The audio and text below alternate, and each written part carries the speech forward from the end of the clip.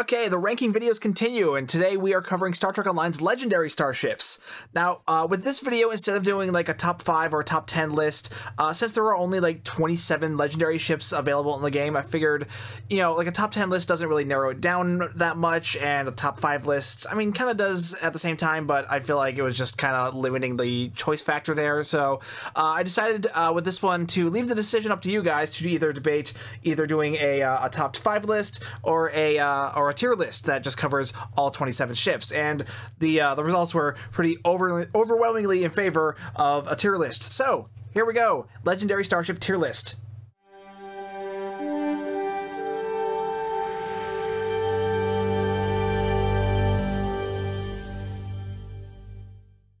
Before I start, I do want to make clear that the rating system I'm going to be, using for this is going to be more focused on the individual ships themselves, their stats, the stuff they come with, stuff like that, rather than the value of the bundle that they come in as a whole. Because keep in mind, 10 of these 27 ships come just from the 10th anniversary bundle.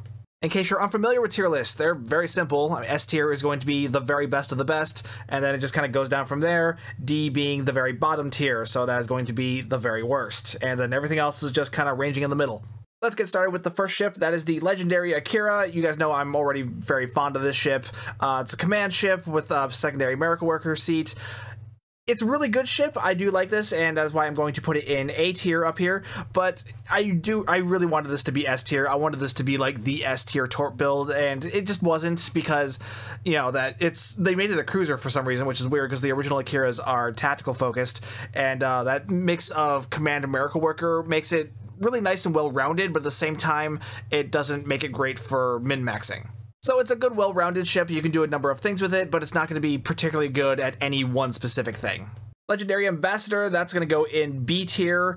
It's a support cruiser, and it's a 4-4 layout, which isn't great. The one thing this thing does have going for it, though, is that it is an Intel temporal ship. So it's got a primary Intel and a Lieutenant Commander temporal seat, which is a really nice combo, because that means it can use both Surgical Strikes and Recursive Shearing 1 in the same build, which can be a very powerful combo, especially if you have the Vanguard Specialist Starship trait, which will extend both of those abilities.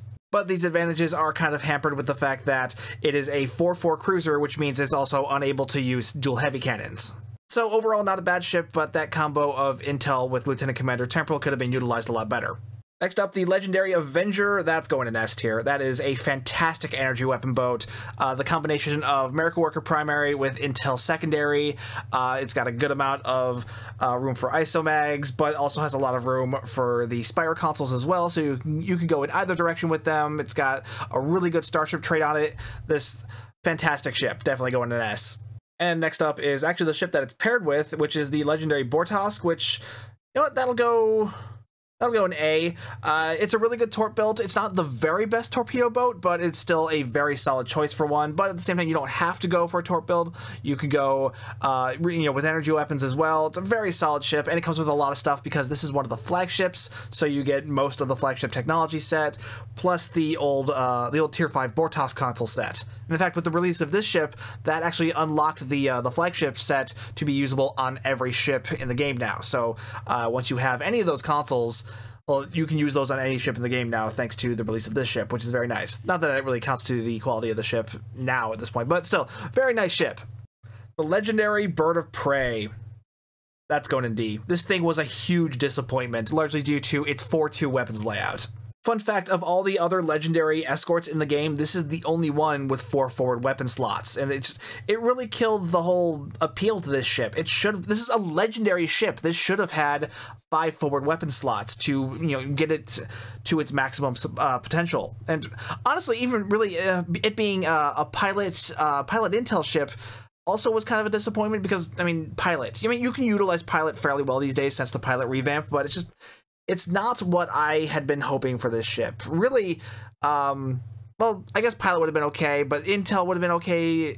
Intel's less, I don't know. Basically, what I'm trying to say is the setup that the Eagle got, that's what the Legendary Bird of Prey should have had, because that fits what we saw of the Bird of Prey throughout the movies and the TV shows much better than what was represented by the stats that are actually on the Legendary Burrell. These were just absolutely Ugh, such a disappointment. So yeah, that's going in D. The Legendary Columbia, aka the Legendary NX class, which, no, we'll put that in S. That is a solid escort class. You know, double temporal seating, which normally 2 of the same specialization seating, not super great in comparison to having a combo of 2 different ones, but temporal is a very solid choice.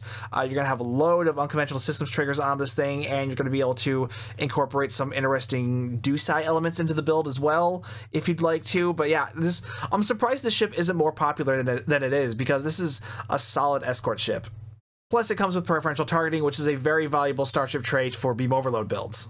The Legendary Miracle Worker Light Cruiser, aka the Legendary TOS Connie. That is going in C. Again, another big disappointment, because this ended up being a 4-4 light cruiser, which means it's only going to be well used for broadside builds, and it can't use dual cannons, but also it has double Miracle Worker seating. Miracle Worker seating is really good for buffing energy weapon builds, but it's only got like a handful of really useful abilities, so having that much Miracle Worker seating is it's completely redundant, and you never end up using all of it, so there's no point in having that much of it. Yeah, this thing was a huge disappointment, especially when you take into account the stats on the Temporal Light Cruiser, its promo ship counterpart. Those were far superior stats on that thing. No, I'm moving to this. Forget it. I'm moving that into D just because I'm still upset about this, because this was such a disappointment. I am still mad about this. So no, that's going in D. Legendary D7. That's a good ship. This thing is Intel primary with a Miracle Worker secondary. Really great for an energy weapon boat. That's going in A. I really like this ship. It's fairly small and maneuverable too, so it's not going to feel really huge and clunky like most cruisers. Oh, and it has a battle cloak, which is always a nice touch too. You don't always get that on Klingon ships. Usually they get stuck with a normal cloak, so the battle cloak was a nice addition for that, so especially considering it's an Intel ship, so you really want to feed more into that stealth aspect. So yeah, Miracle Worker as the secondary was nice too, because it further buffs the energy weapons. Command would have been nice instead, but then that would have been really similar to the Vortosk. But you know, you got to mix them up sometimes. But yeah, if you like energy weapon builds, that's a really great choice. Legendary Dideridex, that's going to be a B. I do really like this ship just for the amusement of it, just because the Dideridex is like my favorite alien ship in just all of Star Trek in general. But it's a primary Miracle Worker, which is nice. In fact, this was the first Romulan ship to be given a full Miracle Worker status, aside from the original Miracle Worker cruisers that were released into the C-Store, which are all hideous. So it was nice to see this one added in here too. But the downsides with this one, it's a 4-4 weapons layout, which is always kind of unfortunate these days. And well, normally the temporal secondary seat would be really nice because that's more unconventional systems triggers, but because it has a 4-4 layout, it's going to be better suited to a broadside build. And the thing with a lot of the temporal abilities is a lot of them have more forward-facing abilities. So a broadsider is going to be a little more difficult to set up on this thing because of the temporal seating. Genuinely, if this thing had been given a 5-3 layout, it probably would have ended up in probably an S, honestly, because I really do like that ship. But yeah, with a 4-4 layout, it's staying in B. Oh, actually, one more point for this ship, though. It does have a very powerful Starship trait on it, Rapid Emitting Armaments, really good for a torpedo build, but even if you're not flying a torpedo build, it still does pack a good punch that you can just throw it on anything if you want. Just be careful with it, because those plasma torpedoes it fires can hurt you if you're too close. The Legendary Defiant. Now, given that this thing is double pilot seating, you would think I'd probably want to throw this in B, but honestly, I'm going to throw this in A, because it really is offset by the fact that, one, we did have the pilot revamp since this thing was released, so pilot really isn't quite as bad as it used to be back in the day, and even then, you get the fun factor of this thing of being a Defiant class that can do freaking barrel rolls. That's just too much fun to give up on. And also, this thing is a warship, so it is very powerful for just sheer weapon power, because the way warships work is that instead of getting an experimental weapon slot, they get 8 total weapon slots, kind of like a cruiser. And this thing was given a 5-3 layout like it should have been, so that was a good thing. So this is fantastic little ship right here. Yeah, pilot seating, not going to be everyone's favorite, but you know what? It's a Defiant that can do barrel rolls, and that's just a lot of fun. Though, admittedly, it is worth pointing out that the Adamant just pure stats wise is probably a better choice, but again, a lot of people are probably going to have more fun in this. Oh, and this ship also comes with Overpowered and Overgun, which is a really useful Starship trait for energy weapon builds. Next is the Legendary Discovery Constitution. This one is double temporal seeding, so again, you're going to have a good amount of unconventional systems triggers, and you're going to be able to incorporate some interesting do-side elements if you'd like to. It's not really a necessity. This thing also has the added bonus of being, one, it's a Constitution, so it's a very pretty ship, and it's a flight deck carrier, so it has 2 hangar bays, and in fact, it's the only flight deck carrier on this list. Actually, no, it's the only carrier on this list, so this is the only ship on this list with 2 hangar bays. It's a bit of a different setup than its promo version counterparts. That's the promo version being a Miracle Worker cruiser, Miracle Worker flight deck carrier, I should say, with a secondary lieutenant level command seat, which you're not going to get much use out of that lieutenant seat. But so yeah, this one, honestly, I feel like more people would get more use out of this one. I generally like the promo version better just because I'm weird and I like Miracle Worker ships for the extra console slot, but all that temporal seating is also going to be really nice just for the sake of build, for having build stuff on it, and it's just, this is a good ship. I would put this in S just for the merit of decent seating, and it's the only flight deck carrier on the list. Oh, and it has a 5-3 layout, which again is always preferable. The Legendary Excelsior, another disappointment. This one's going in C. Again, another Miracle Worker cruiser, but of course it's a heavy cruiser, so it is kind of obnoxiously engineering heavy. Not as bad as its C-Store counterpart, the Resolute, which is just obscenely engineering heavy, but this one's not as bad, but it's still still got too much. And at the same time, it's a full Miracle Worker cruiser with a secondary pilot seat, which, yeah, again, pilot's not as bad as it used to be, but it's still not amazing, and the fact that this thing is further dragged down by the fact that it has a 4-4 weapons layout. So yeah, it's really not the best. The Legendary Galaxy Dreadnought, that's definitely an S. That is a primary intel ship with a secondary Lieutenant Commander command seat, so you can do a really nice surgical strikes build on it, or really any energy weapon build on it, but at the same time you have enough command seating to do a really solid torpedo build on this thing, and because it is a 5-3 layout, you do have enough room for that Maelstrom torpedo for the torpedo build if you want. It's also a Dreadnought with a hangar bay and a spinal lance, which are always fun toys to have. And as to the stuff that this thing comes with, they actually packed on all the consultant traits from both the Galaxy Dreadnoughts and the normal Galaxies. So this thing's got the saucer separation and the antimatter spread from the original normal Galaxies, as well as, I don't even remember what consoles come off of the Dreadnought, but it's got those too. None of them are super noteworthy in terms of the game's meta, but they're still fun toys to play with. Next is the Legendary Glenn, aka the Legendary Crossfield, and we're going to throw that in A. This is a really solid science ship, and honestly probably one of the best science ships on this list, because this is a full temporal science ship, because temporal is always good for science vessels because it pairs really well with EPG builds and any other kind of exotic damage builds, and it's also one of the few science ships in the game that gets a 4-2 weapons layout, and it has a secondary Lieutenant Commander level command seat, so this will make a really good side torp build. Its Starship trait used to be kind of okay. I mean, it wasn't like the most amazing EPG trait to have, but at the same time, it was convenient for the sake of having it on an account unlock. But then a bunch of PvPers started complaining about it, and it got nerfed into the ground. And Cryptic, for some reason, made that nerf apply to just game wide instead of only applying that nerf to just being focused on other players. So yeah, if you're still using the Legendary Crossfield's Starship trait, yeah, heads up, that thing's worthless now. Still a solid ship, though. I mean, really the only downside is that this thing was released before the Crossfield refit was released, so this will not include universal designs on it. Another science ship on the list, the Legendary Intrepid class, and that one's actually going to go in C.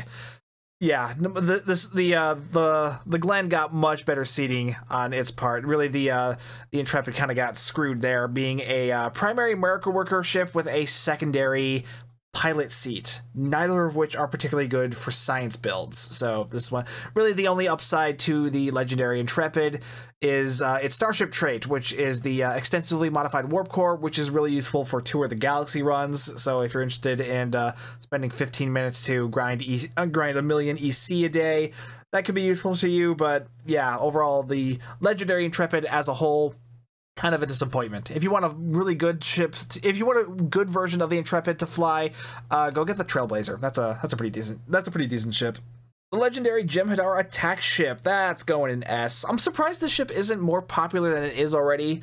Yeah, it's a pilot ship, so it's not going to be the most amazing thing in the world, but it did get a secondary intel seat, which actually I wish the legendary Defiant had gotten. I would have liked that a lot better if its secondary seat was an intel seat, but yeah, it is what it is. But yeah, with this thing, that makes it really nice for an energy weapon build, and plus it also has the factor of it is also the ship that has Vanguard Specialists on it, so that means you can use that's the extension trait for the various specialization firing modes, like Surgical Strikes, Reroute Reserves to Weapons, and what's the other one?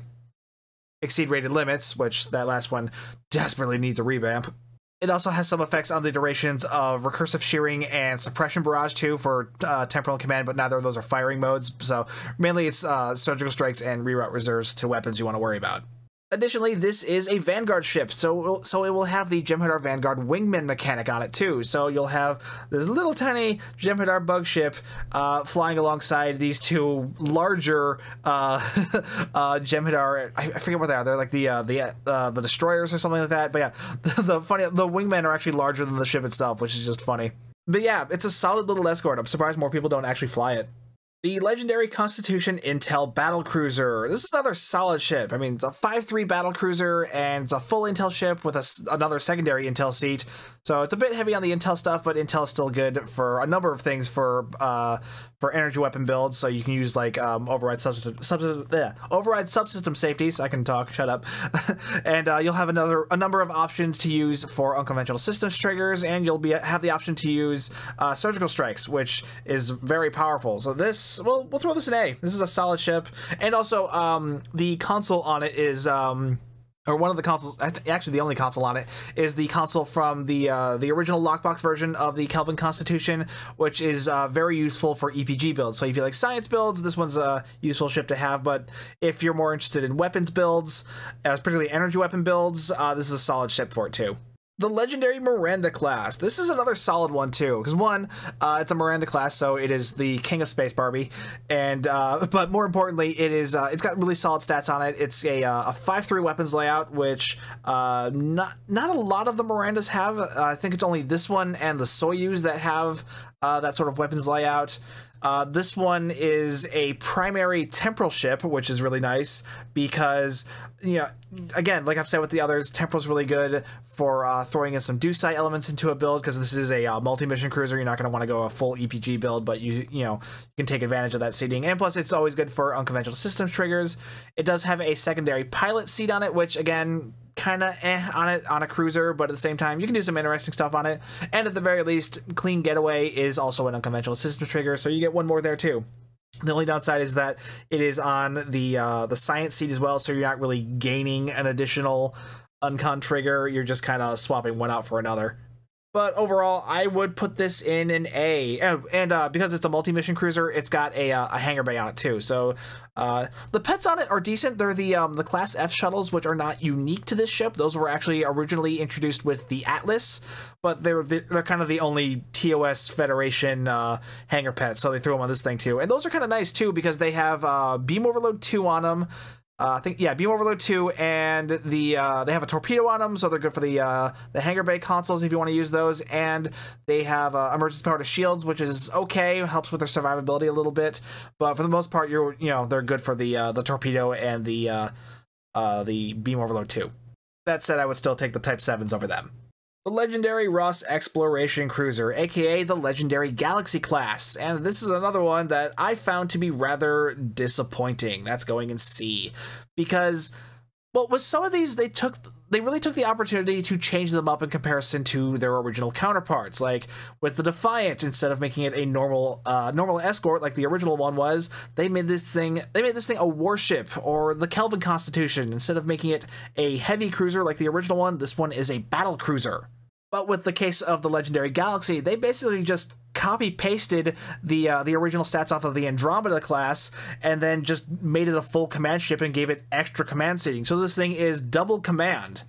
So because of all that, this thing still faces a lot of the problems that the original Andromeda had. It is very big, it is very slow, it doesn't have a lot of extra toys to play with to supplement its abilities, and it is far too engineering heavy in the bridge officer seating. I remember when the 10th anniversary bundle was announced and they announced that what the stats were going to be for this ship. I remember being really disappointed that they didn't take the opportunity to make this ship into a flight deck carrier, or at least do something to give it a hangar bay, because with the size of the Galaxy class, it's got 3 shuttle bays on it. It would have been nice to be able to give it a hangar bay in order to kind of like recreate that scene in Deep Space Nine where, you know, the Odyssey is flying alongside with the Deep Space Nine shuttlecraft, but, you know, minus the exploding. But yeah, it would have been cool to recreate that vibe by giving this thing a hangar bay, but nope, it's just an exploration cruiser, and it's very underwhelming. Honestly, if you want to get your hands on a Galaxy-class ship that doesn't suck, either put up with the 3rd nacelle and get the Dreadnought here, or get the World Razor.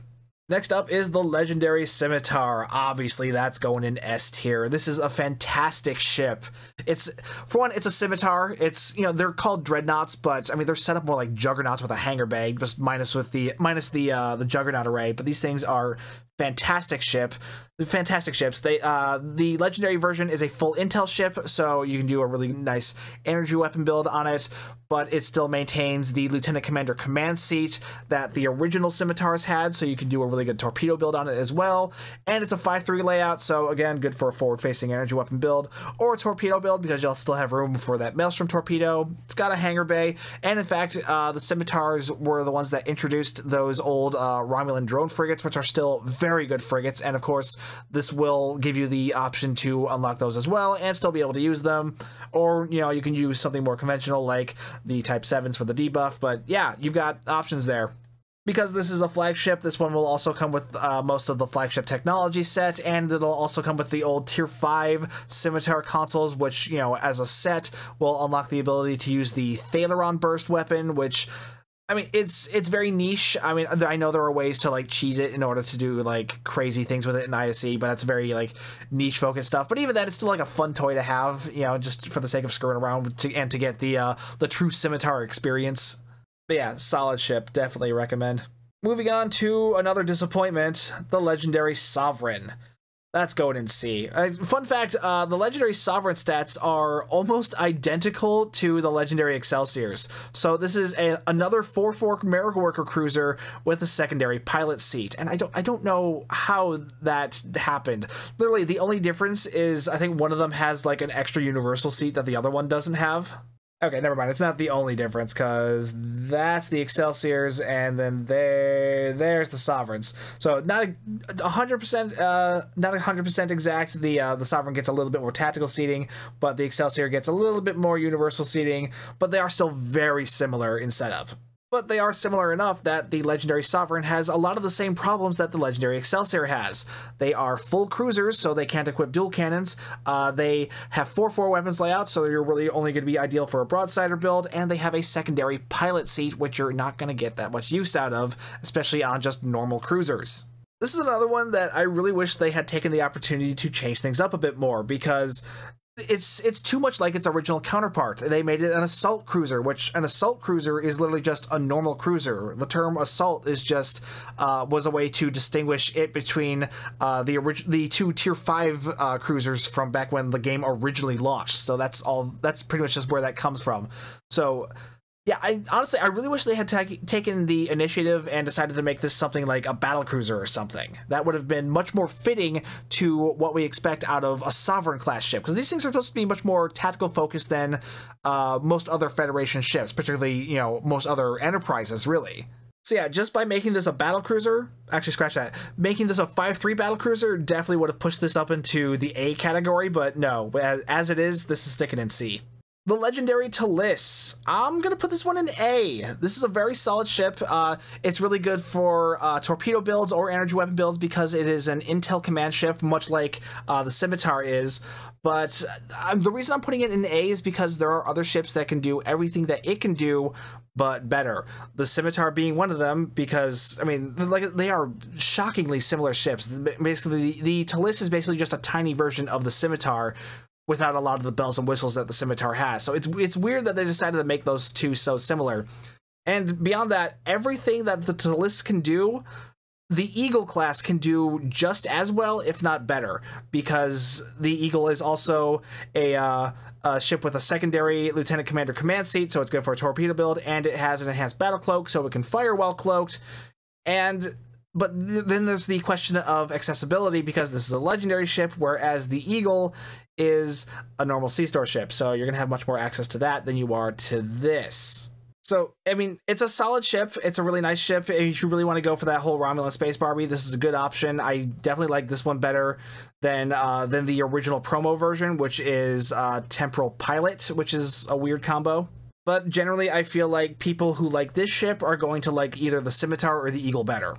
Next up is the legendary Valdor. This is, honestly, I'm tempted to put this one in S, but I feel like it's a bit better suited for A, just because it's not 100% perfect, because for one, the seating, it does have a secondary pilot seat. I feel like it would have been better served with a secondary intel seat, but you gotta, shake it up a little bit. The legendary Romulan ships are already very heavy with the intel seating because of these two, and there are only 4 of them. But at the same time, this is a ship that has a 4-2 weapons layout with an experimental weapon slot. It's very fast. It's very maneuverable. It's a strike wing escort, which actually, again, this is, I think, is the only strike wing escort on the list too. So there's another unique point for it there.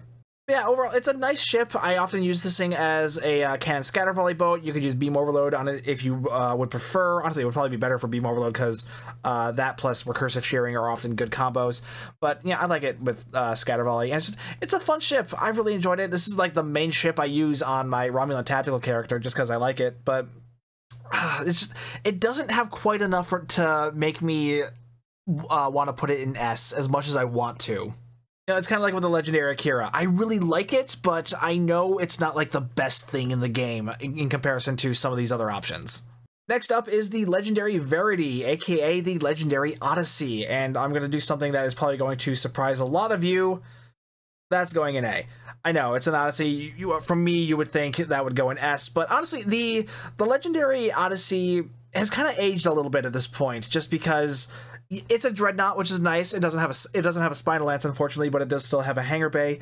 It's a full command ship, which is cool, but it doesn't have a secondary seat. It only has the one full command seat. There is no secondary seating on it, and it would have been much better served to have like a secondary intel or even a Miracle Worker seat on it, or really anything, honestly. But they just gave it the one spec seat, which I always found to be kind of odd. And additionally, it is a 4-4 weapons layout, just like all the other Odysseys, which is unfortunate too.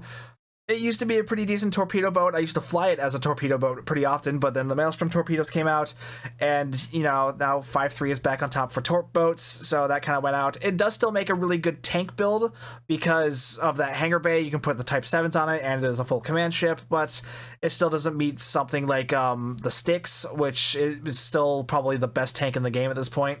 But yeah, it's a really nice ship, especially if you like tank builds, but it just doesn't have quite enough to make me want to put it into S tier, especially when you take into account the fact that there is also the Lexington, which I like better because it has more variety in the seating and specializations, because that's Miracle Worker Intel, so that's really good for an energy weapon build, but you could still use that as a tank if you'd like. It's not going to be as support tanky heavy as the Verity can be, but Miracle Worker can still be pretty useful as a personal tank just for sheer survivability. And there's also the accessibility issue, because the Lexington is a normal sea store ship, whereas the Verity is only available in the 10th anniversary bundle. So yeah, Lexington wins on too many points in comparison to the Verity.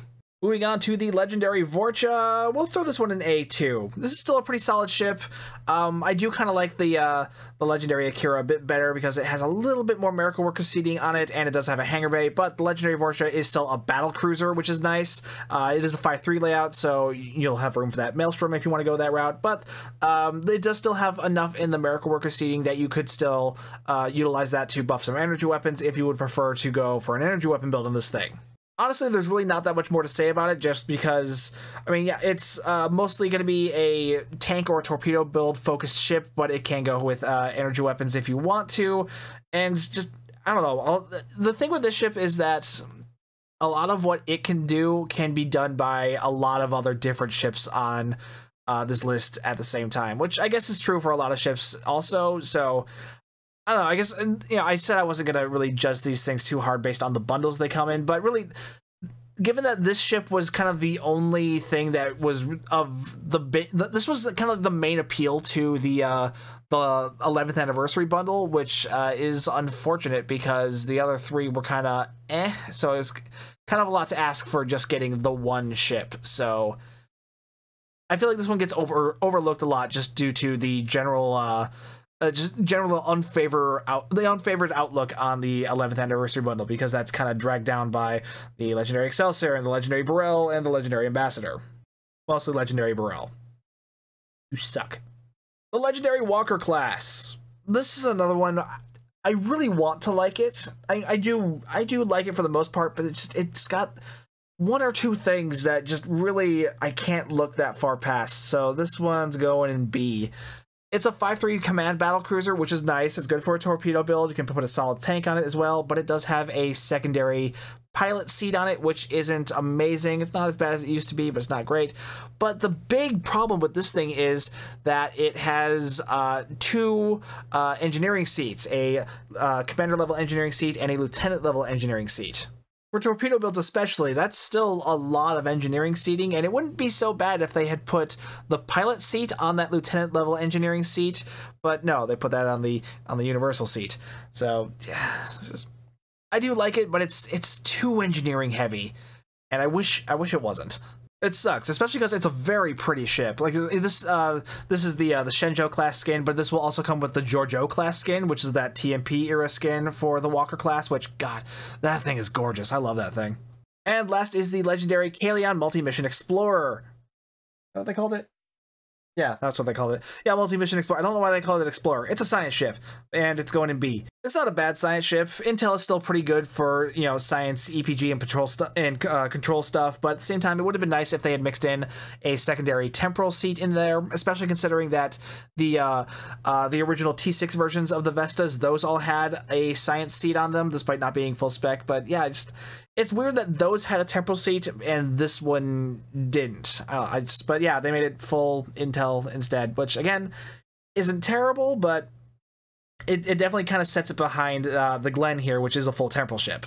I guess the thinking with this one was to give it more of a due size setup too, because all that Intel seating, you know, you've got room for stuff like override subsystem safeties, but you still have enough room for several anomalies like ionic turbulence.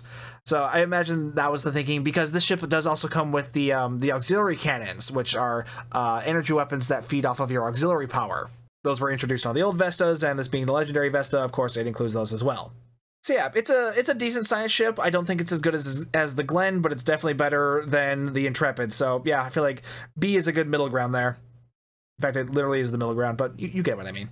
So overall, I'm fairly happy with his lists. I mean, there's probably an argument to be made to move some of these around. Like, I'm still a little tempted to put the Ross into D, not just because, you know, Enterprise D would have been a funny joke, but God, that was such a disappointment. And I don't know, I feel like some of these could be moved, you know, some of these between S and A could have been moved around. Like, I imagine some people are going to say, like, the Ross should be in S, because that is still a very good science vessel. But, you know, like they always say, nothing beats the Vern. So I feel like on that merit alone, you know, it'll stay in A because of that. So to reiterate, the S tiers, these are just like the best of the best. These are ones that are going to have the most mass appeal. These are the ones that are really good at the build types that they're suited for. These are just really good ships.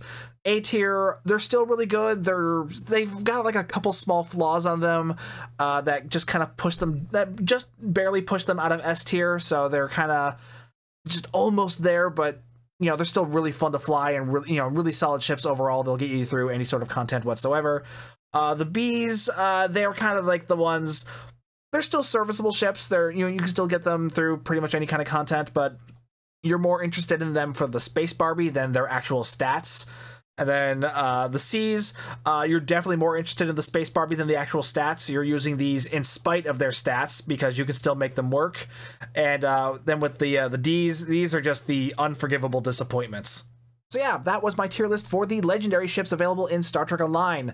I will keep this list around. I am going to save it and periodically update it as new legendary ships get introduced into the game. So you'll probably see this list pop up again if I ever have to do any review videos for any future legendary ships. So yeah, let me know what you thought of this list down below in the comments. I'm sure all of you have your own opinions, so be sure to post them down there. And while you're down there, be sure to like and subscribe and hit that bell for notifications. If you would like to further support the channel, you can hit that join button to become a member. There's also the merch store down there. I also have affiliate codes with both Epic Games and Real Merch, so if you're ever shopping for video games or Zen for Star Trek Online on the Epic Games Store, you can use my code STU1701. Helps me out a little bit, and I do appreciate that. And by helps me out, I get money from that, and you know, money helps keep me alive because we live in a capitalist hellscape. It's the same with Real Merch, so if you're ever shopping for Star Trek models from the Eaglemoss collection or any other collections that Eaglemoss had back in the day, Real Merch is selling a bunch of those, and if you use the code STU1701, over there you'll actually get a 10% discount with that. Either way though, thank you so much for watching. My name's Stu, and I will see you guys next time.